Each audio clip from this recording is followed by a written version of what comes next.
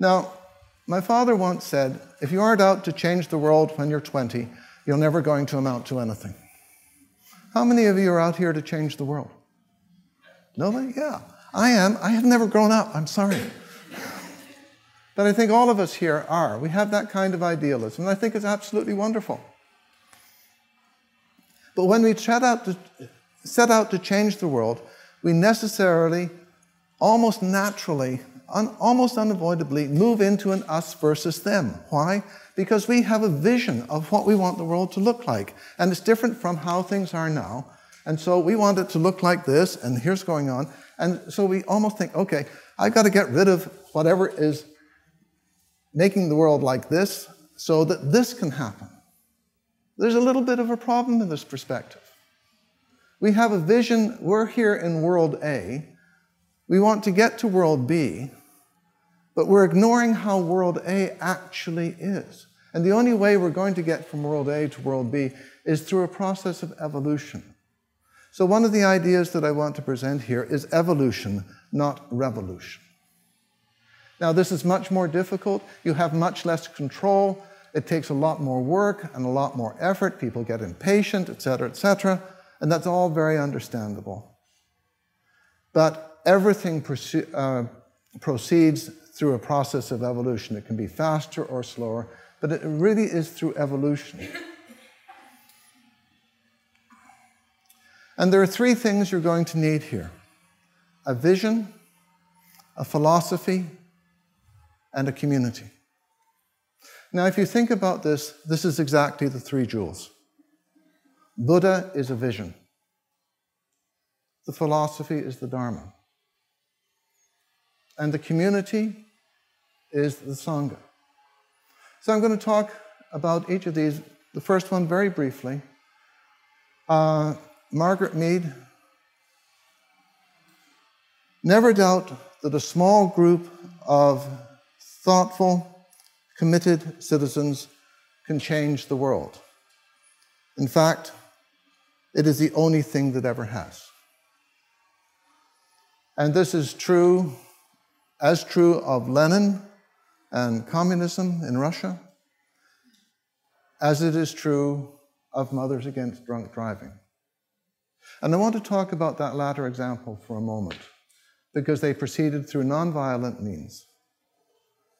Starting with the tragedy of a mother losing her 13-year-old daughter to a drunk driver, 1979 or 1980. And she started this movement because up to that point, drunk driving was regarded as a slap on the wrist. That was the punishment for it. Not only did they get the laws changed, they changed society's attitudes to drunk driving, and they did this in one generation. And when you think about it, that is astonishing. To change the society, the attitudes of a whole society to drunk driving in one generation. So, a small group of thoughtful, committed citizens. What does the philosophy of no enemy actually look like in practice? I'm going to appeal to some important Buddhist themes, the principal one being the middle way. The first example is that the middle way says don't fall into an extreme. Extremes are dead ends. Therefore, everything has crystallized and is just solid. It creates its own opposition. Nothing can move.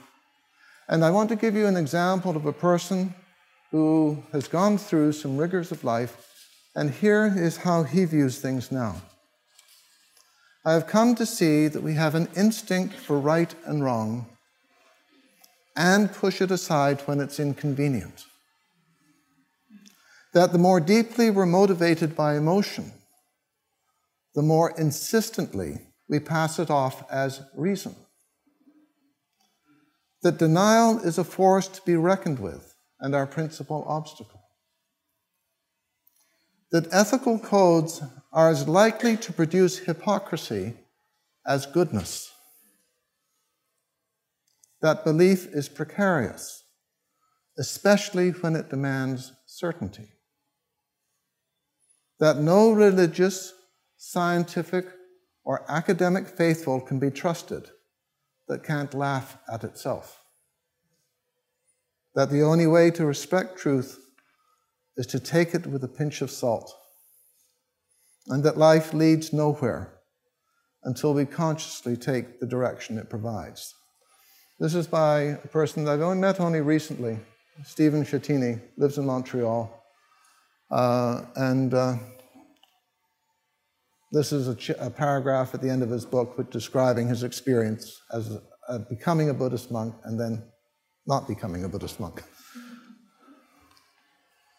The second application of the middle way is embrace the differences. Another way of summarizing this is the tyranny of the or. Avoid that. Either this or that. That's what creates opposition. Black or white is what we say. But what happens when you take both black and white and embrace them? You get the whole spectrum of a rainbow. So by embracing both extremes, embracing the differences, you create a spectrum of possibilities. And there are far more ways to resolve difficulties and issues in your life when you have a color spectrum to choose from rather than just black or white. This is particularly important in conflict situations because conflict can only arise in a relationship. It expresses a problem in the relationship, and the resolution of any conflict has to acknowledge the relationship that exists, and to acknowledge that relationship, you have to acknowledge that there is legitimacy to the other person's position. Diane was touching on this point in her presentation. But let me ask you a question here. Opposition to gay marriage, opposition to abortion, opposition to immigration. What do these three issues have in common? Now, I've asked this question before, and I usually get Republicans. Which is true, largely. And if I push a little bit, I get fear. And I say, yeah, that's true. But what these three issues have in common is they have to do with the viability of a society to reproduce itself. And there are a lot of people in this country who feel that the culture that they know is dying out. And they're right. Because if you look at the reproduction rates of Western society, the US is the highest. You need 2.1 children per couple to hold a society constant in a population. The reproduction rate in America is 1.68. In Japan, it's 1.16. These cultures are dying out. And so there's a very legitimate concern. And when you address that concern, then you can have a real conversation and not just be in opposition. So one way of stepping out of this opposition and this enemy thing is to really understand what are the vital concerns here.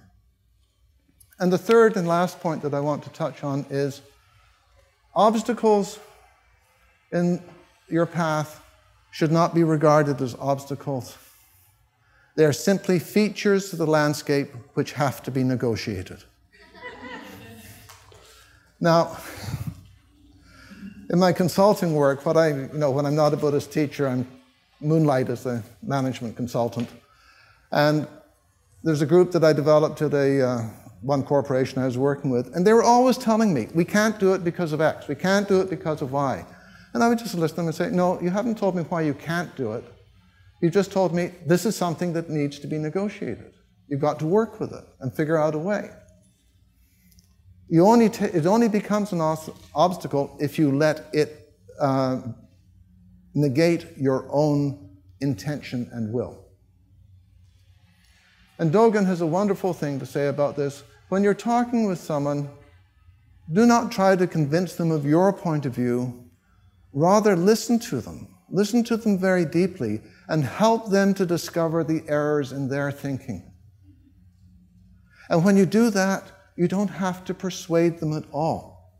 They persuade themselves. And there are tools that I can give you which really help you to actually open up that dialogue so they begin to question themselves. They're not manipulative, they're just a way of being present with the other person. So let me conclude here. The vision I would like to see is a world in which, to the extent possible, the institutions and systems that we need in such a complex society serve the needs of the individuals rather than vice versa, which is where I feel we are today to a large extent.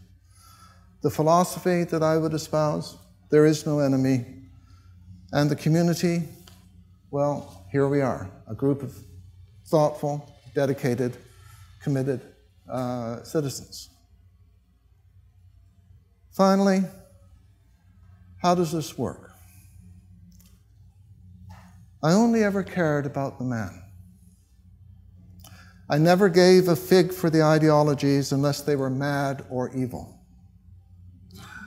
I never saw institutions as being worthy of their parts, or policies as much other than excuses for not feeling.